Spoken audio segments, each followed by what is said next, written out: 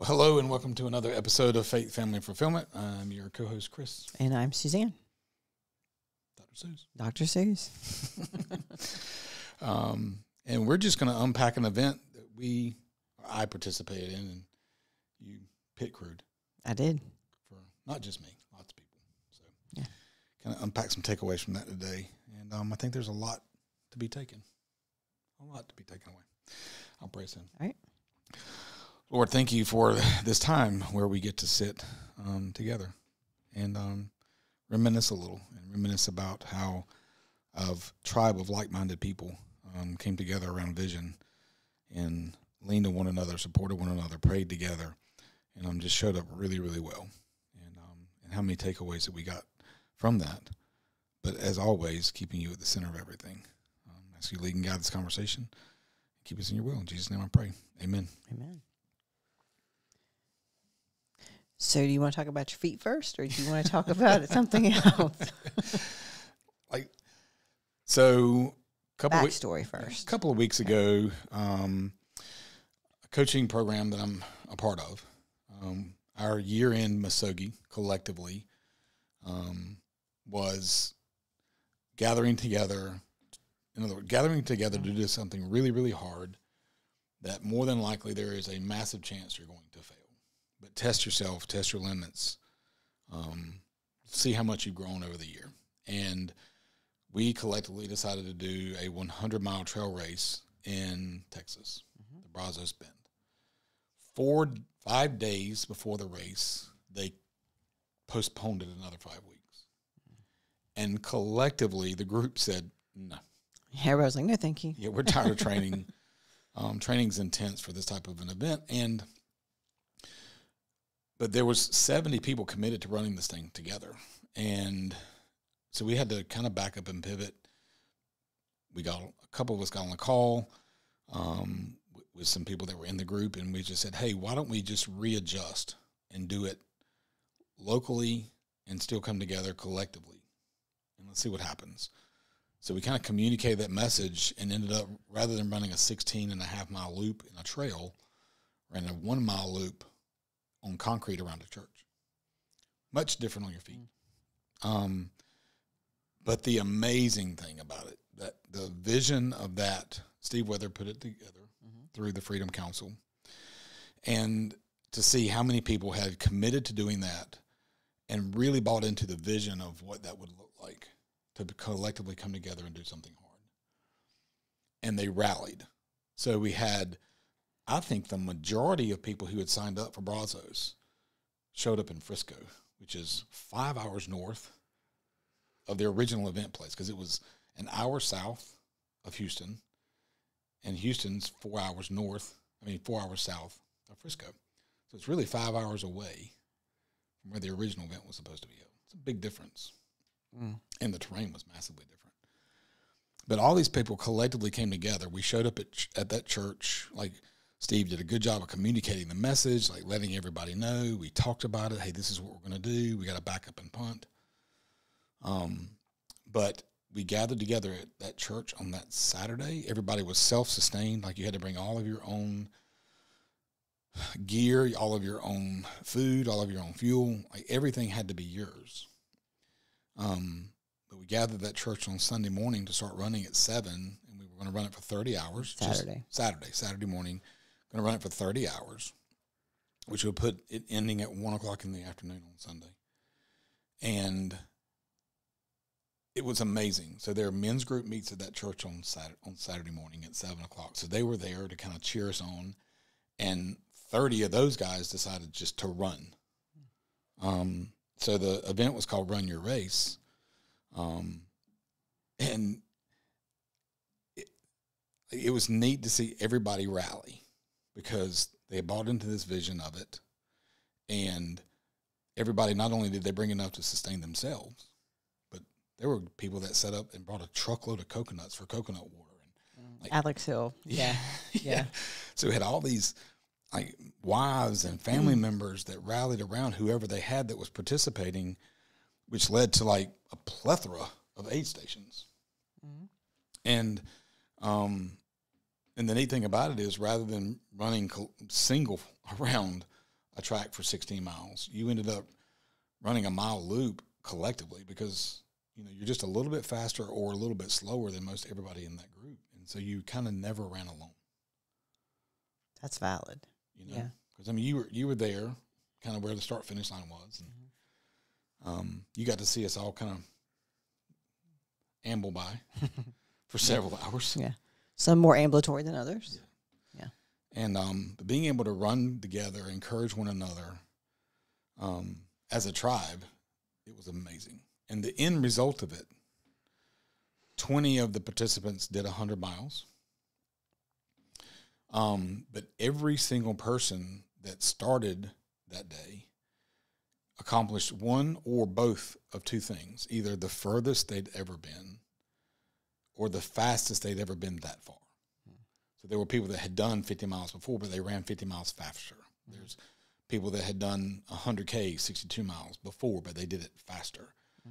And there's people that had never run any. Jeff Jensen. I'm so proud of that guy. But to watch him train over the past 4 months for that deal, to go from couch to 100 miles. Like, he's never run any type of race before. But out there, with the encouragement of people around him, ran 100 miles. And just goes to show, number one, the power of vision that's communicated, and the power of a tribe of like-minded people. For sure. But just lots and lots of takeaways, I think. Okay. So if you had to put one at the kind of top of the list in your takeaways, what would that be? Oh, my goodness. I think the thing I've talked about the most is the communication of a vision. Okay. So elaborate. Being responsible, or somewhat, I'd say the most heavily responsible person for the vision in the organization and how it plays out. And you hear, when you talk about these long-term visions, we talk about 10 years and 20 years and generational things, generational legacy. But to see something in a short term communicated really, really well for months on end, how when you do such a good job of communicating it, and I've told Steve this, man, the way you communicate the message of the reason why we're doing this gave something for people to buy into, to want to link up with. Because if he hadn't been doing that for months, like, who's going to move and go to somewhere 5 hours away? It just doesn't. It didn't make sense as it was, but it made sense because of the vision, of this. So did you say this is what we're going to do? Vision or just cultivate a relationship? Yes. Because I think when there is a commonality of vision, or a vision that people can buy into, it becomes relational. You think about it in our business, like, they hear me speak about the things I want to grow this to, the things that are a little bit different than normal car business or whatever. And the ones that understand it and want to participate in that grow relationship, because they want to be near you as you communicate vision, to understand and find out where in that vision can I jump on, because I want to be a part of that. Like, I want to see that come to fruition, and because I want to be a part of it and want to pour into it, then I've got to get closer in relationships so I can understand, hey, what role can I play? Where can I serve? So I think it is relationship, but I think the relationship grows and gets stronger. The bond gets stronger as the communication of the vision gets clearer and clearer. I would agree with that. So what would you say are the other takeaways that were most prominent for you? So first is vision, like the communication of vision, the importance of communication of vision. Second would be the importance of tribe, the importance of, tribe is the word I'd use. We talked about it when we unpacked 29:29, about how that tribe on that mountain is so different it's just different. Like, we've been. Oh, absolutely. And we talked about how different it was than the bodybuilding space or the physique competition space. 100%. Like it's, you know, it's just there in that atmosphere. Everyone is encouraging to everyone that's out there. Yeah, everyone there, I would say, is looking to serve somebody else. Yes. In some way, shape, or form. And that's what I saw that day. You know, and I know Steve and Jesse are close, you know. I think I told Steve this. Jesse would have been proud of what you created this weekend. That's not who he was trying to impress. No, but agreed. But yes. Because Jesse's so about putting on an event that creates an atmosphere of community and tribe, like that's exactly what happened. Right. And spur of the moment, almost. But yeah, everybody, as they made their way around that 1 mile loop, was looking for an opportunity to serve and encourage and witness and pray and like all those things. I mean, we watched Frank and Guy. I've talked about Guy Jones and Frank Ortega. I want to call them out by name because every time they would come by somebody, they would, or somebody would catch them. You know, because I mean they were running at a good clip, but there were people out there running at a really good clip. Right. And if they caught someone, they would stop, have some not stop, but slow their pace, have some conversation, and say, "What can I pray for?" And then they would pray with these people as they were running along. And if somebody caught them, they would do the exact same thing. Right. I mean, you walked some laps with me as I was struggling on my later laps, but you heard them yourself. And it was just so encouraging. And I told them, I said, man, you have no idea how much it's blessed my heart to hear you and see you pray over these people so wholeheartedly and openly and proudly, you know. So, yeah, second most important thing is the importance of tribe, like-minded people. What else? Planning. So we, you know, Steve and Laura were kind enough to let us borrow Ra-Ra's room. I think eventually Ra-Ra's going to not like me because every time I show up, they let me borrow her space. And she's so kind in giving me that space. Yeah, she is incredibly generous. She is.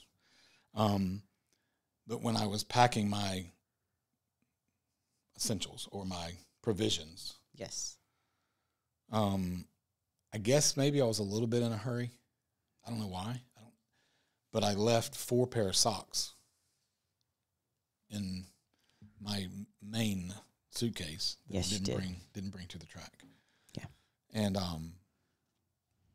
so that I believe that was one of the biggest detriments of the event for me was not having another pair of my socks to shift into, because I went from mile 40 texting my sister about how great I felt energy level wise. I mean, I had no doubt I'd finish. I knew it was going to be a long rest of the way, but I had no doubt that I would finish. And until you had doubts, so you found fishing. And then 7 miles later, I'm sitting there and my wheels are falling off, you know? So yeah, provision, making sure that packing lists don't get overlooked. Double check. That was a detriment to me. Yeah, finding purpose would be another one. Okay. And I've shared this story, but you know, we went to Thanksgiving and had we go to Thanksgiving. We travel for Thanksgiving every year with our whole family. And this year we had a couple of additions. Our oldest 2 brought their boyfriends. That was something new for us. But on Thanksgiving Day, Avery had said, "Let's run this turkey trot." Like I don't know how to say it any louder. I am not a runner. Yes, we've discussed this. People keep asking me to do running things. You're not a thoroughbred. I am not a thoroughbred.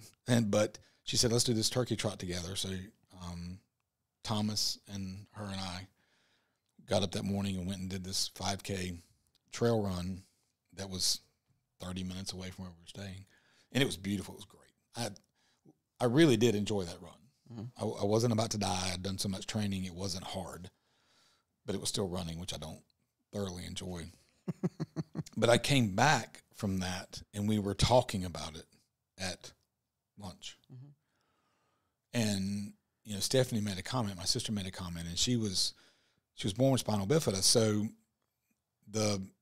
and she's like, as far as that particular disorder, that disorder, I guess, goes, she is ridiculously blessed in how she's been able to manage her life. There's been multiple struggles in her life, but like she has got the grit to have dealt with them amazingly well, inspirationally well. And but it's hard for her. Like running is not an option for her.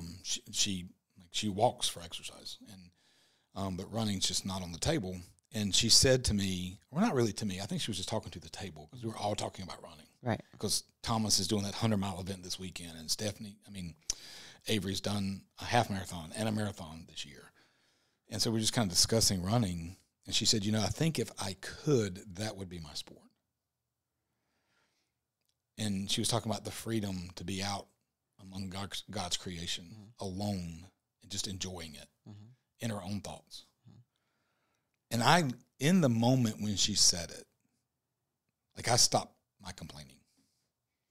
Like I was like, I am just going to shut the heck up because I'm a jackass.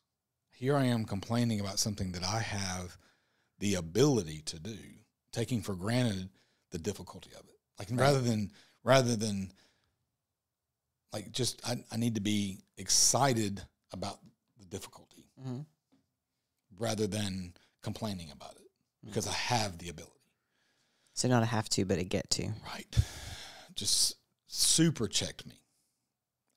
Wasn't her intention. I know that wasn't her intention, but it definitely checked me. And the whole time I had been running, that conversation kept, I was like, it was on loop in my head. I didn't wear my headphones.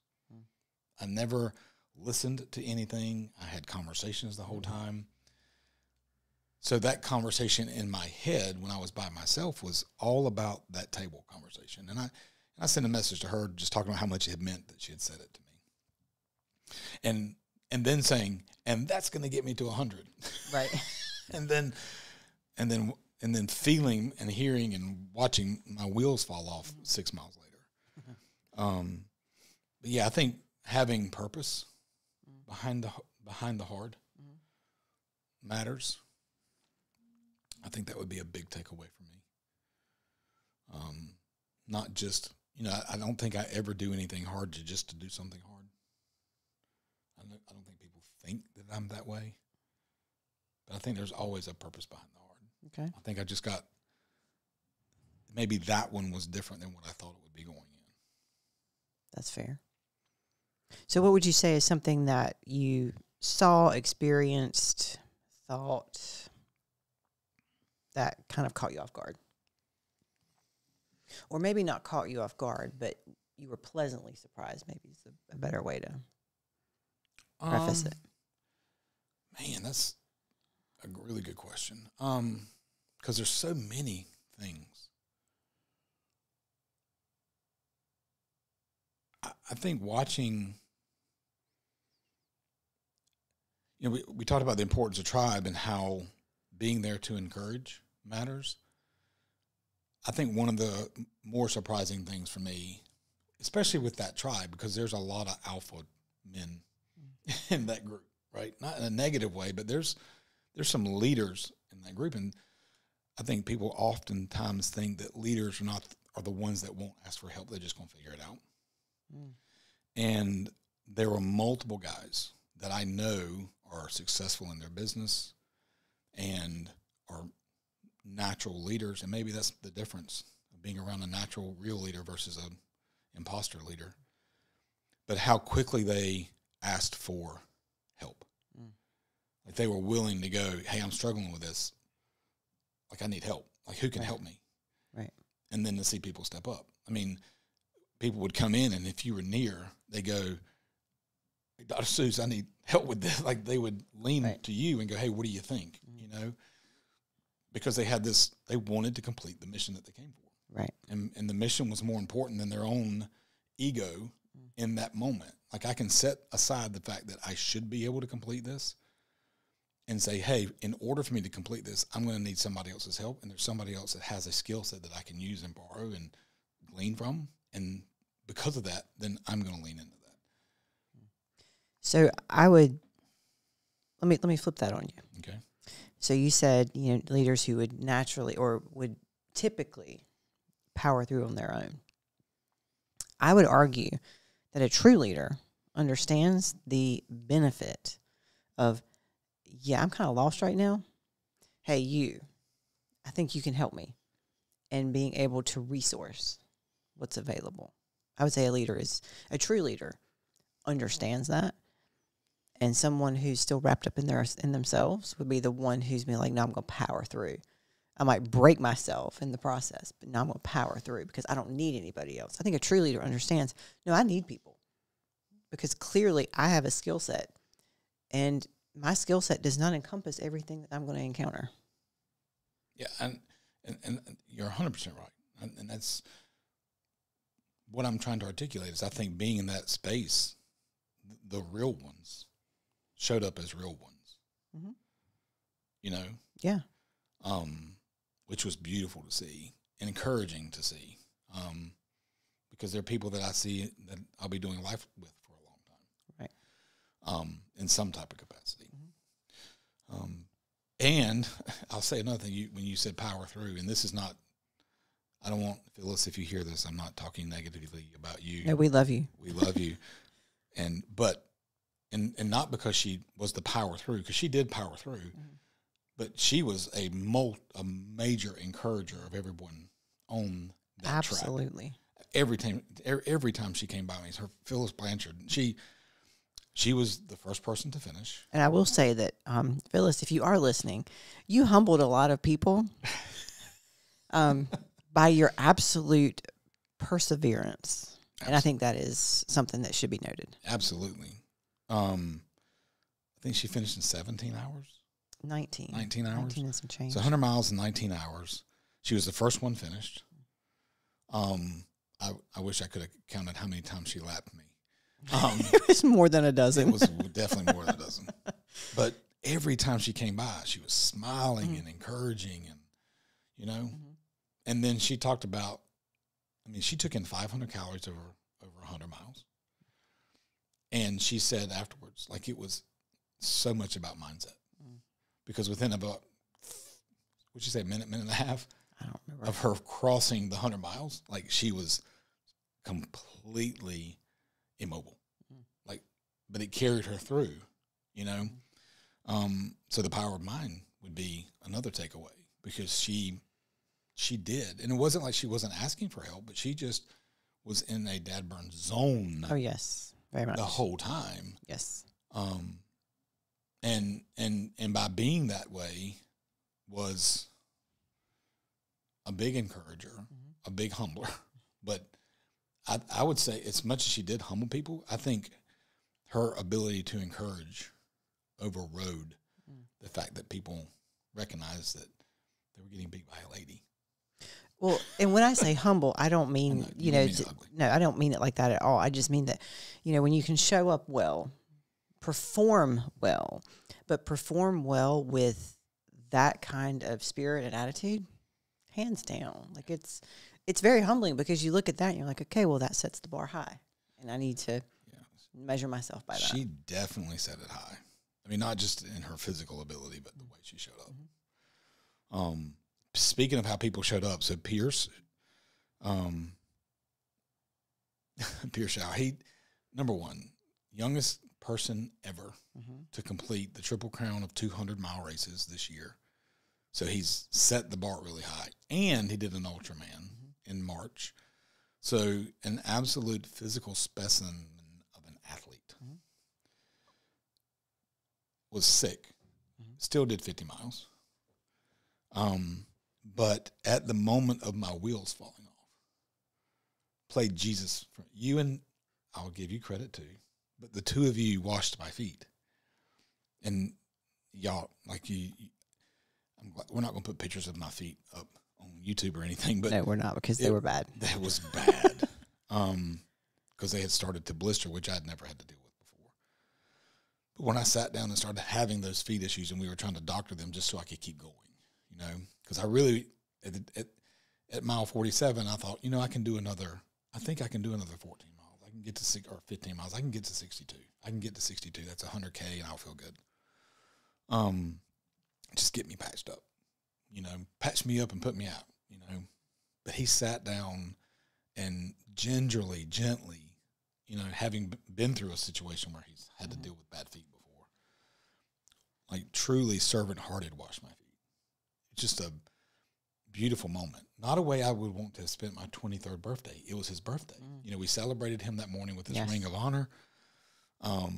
And he was, you know, 12, 14 hours later, he's sitting on the ground, not running anymore, which I know was disappointing to him, and washing this old dude's feet. And they were hideous, you know. Well, they're not the best on a good day, but these were you're welcome. but they were bad. They were blistered up, something horrible. But I mean, the way he showed up was amazing. You know, he was doing laps with people, encouraging one another. I mean, and you know, Steve's the one that kind of organized it all, and even when we had to shift and move and pivot, and he was the same way. You know, he was coming by everybody, encouraging. Like, it's just the human spirit, which the way it showed up there was not what the mass media news wants us to think it is. You know, I mean, it was beautiful. It was beautiful to watch. Never underestimate the power of a hot French fry. I'll say that too. That's a ticket. That's it's planned. It's, man, I'm not a person who's going to gorge on some McDonald's French fries, but they sure were good about mile 35. You know, so I mean, lots of takeaways. Lots of takeaways. How would you, if someone's thinking about undertaking, because that is what it would be. You'd be undertaking the challenge to do something incredibly hard. I mean, we've talked about 29 of 29. We're gonna revisit that, and I'm gonna speak it into existence, conquer it in 24. Yeah, we are. One way or another. Yes. But if you had somebody who you were encouraging or speaking into or talking out of, perhaps doing something incredibly hard in their misogi, what would be your what would you lead with? What would be the most important thing for them to consider? Find a guide. Find someone that can help coach you for it. You know, the beautiful thing about 29 is they give you the ability to connect with one coach. But they also have a big coaching community. But they have a coaching community. So there's like people that have done it before or whatever, and they're giving you a training program. So I believe if you follow the training program and you train your whole body, you know, the issues that you and I had, there's no way to predict those, but there is a way to train around the one that I have. I've learned that now. But I mean, Pierce was my go-to, you know, and he was, you know, egging me on politely when I would miss training, you know. But he was a trainer for a lot. I mean, he was the coach for a lot of the guys that were there. But I mean, you're talking about a young man who's done some incredibly hard things, and he knows how to speak from a spot of struggle and a spot of success. Right. You know, it's one thing to coach out of theory. It's another thing to coach from experience. 1,000%. So yeah, pick something that's ridiculously hard, but find someone that can coach you through it, like lead you through it, give you pure feedback on it. And to speak into, in an extremely honest way, like you want it to be something that's going to be at least a 50-50 chance that you may not be able to complete it. But going into something that's a 1% chance, like that's different. Like somebody should tell you that's not a good idea. Like somebody should speak into that. Or that's not a good idea yet. Right. Yeah. Like let's do that 4 years from now. Right. What are we going to do to get up to that? Would be what I would say is finding a good coach in that area. I mean, we talk about the importance of coaching all the time, whether it's business coaching or wellness coaching or lifestyle coaching or performance coaching. I mean, having that person that can speak truth into you, right, with permission, leads to a much higher level of success or higher probability of success, I'll say. Right. Final thoughts. So I've come to the conclusion that I'm not a good runner. I think someone's told you that. Yeah, a lot of people. But I also do enjoy doing hard things with people. And, you know, our Masogi as a family is 29 to 29. Like, we've kind of chosen that. And then we're going to force the younger two into it. They've kind of chosen. They'll go willingly when it's time. They will when it's time. You're right. They will when it's time. And so I've kind of said, you know, they're doing Run Your Race again next year. By the way, it's December the 7th. If you're interested, you can DM me on Instagram, and I can get you connected to the right place to get you signed up. Go ahead, put it on your calendar. Yeah, do it because this time it's going to be a family event, which is really cool. Collectively, how many miles can your family do? Like, that's going to be a really cool event. But the Weatherfords have an advantage. They do. They're stacking the deck with 8 people because he's going to put King in a stroller and run with him. Hey. So, but like, I've decided that the 29 and 29 is my Masogi. If I get the red hat, I will have completed my Masogi, which means I go in to Run Your Race with a different mindset. It will be collective miles, but it's also going to be how fast can I run a half? And depending on how I feel at the end of a half, how fast can I run a whole? You know, with not having the 100-mile as my it's going to be more about speed, because in just a short period of time, I mean, I ran a marathon on the 29th of October, I believe. And so the very end of October, and then the 100-miler took place on the 3rd of December. So let's say best case scenario, a month and 2 days. I bested my half marathon by 30 minutes or more, but I bested my marathon time by 47 minutes. And so then it was like, okay, well, how fast could you do this if you weren't focused on the endurance of 100 miles? Because it's a much different thought process to go in and go, sure. How fast can I get through a half marathon versus I got to be out here for 100 miles. Let's check the speed. Right. Think about lasting. Right. So it's going to shift for me depending on 29 or 29. Okay. And there were quite a number of folks who came out to the event by themselves. Yes. There were quite a number of people. And again, it was self-sustaining, but we were close by to, you know, accommodation, you know, for whatever you might need. So let's say somebody is wanting to do something really hard, but doesn't really have anyone to pull along with them as their support.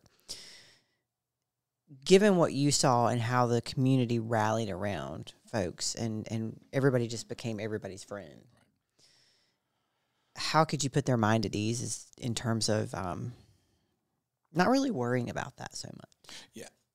A perfect example. Rick Nappy's, I think it's his cousin. I wish I could remember his name. I'm sorry, Rick, but he came just to be support and ran 16 miles. He just quit smoking 2 packs a day a month ago. I remember him. I talked to him quite often as he came through. Yeah. So using him as an example, not even an athlete per se, but shows up, and the tribe around him encouraged him to such a point that he got out there and he ran farther than he's ever run in his life. Right. With zero training. Right. I think a complete stranger in fact, there were some people that were complete strangers, but a couple of complete strangers brought someone with them. But I don't think it would have mattered. I think someone who just by chance heard that it was happening, go, man, that's fun, I'll go do that. By the end of it, would have made lifelong friends. I think it was that good of an atmosphere, that good of an event, that good of people. Like they just really wanted to see people succeed. Right. And were willing to do whatever, however, whenever to help somebody do their best, which is why. I mean, and it's not, I mean, they've interviewed everybody that participated. Everybody did either further or faster than they've ever been. 100%. I can't think of any event that could tout that stat. I think that's a prime example of, hey, if you don't have people, you'll find people. Just come see us. Right. You know? So it's cool to be a part of that. Very good. Very cool. Anything else? Yeah. We're coming up on the new year. Pick them a sogie. Pick something hard. Yeah, 29 or 29 is sold out, so you can't do that one. Yeah. But and you can't buy our slot. Yeah, we're not going to give that up. Yeah. Yeah. But yeah. Run your race 2024. Do hard things. Do hard things. And like I said, if you're interested in that at all, you can DM me on Instagram. And I can get you hooked up with it right. I can send you the connection to make that happen. Cool. You can pray us out. Absolutely. Cool.